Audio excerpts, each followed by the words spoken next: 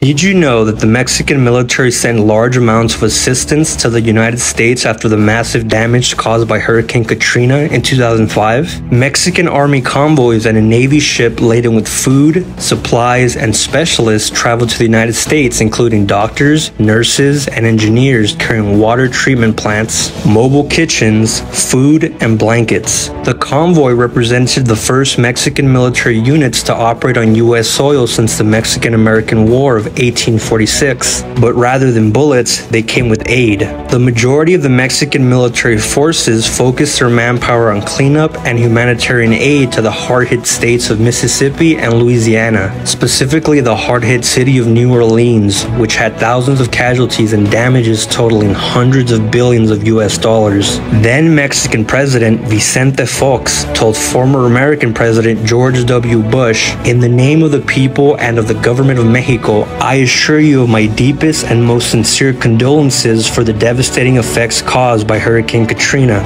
finishing off by stating that the United States would be provided with any kind of help that was needed. Additionally, Mexico also assisted the American victims of Hurricane Katrina by offering almost 200,000 tons of food at no cost. This moment in history is yet another example of how humble and generous the Mexican people are, regardless of the unforgivable actions some people and their countries have done to them over the centuries.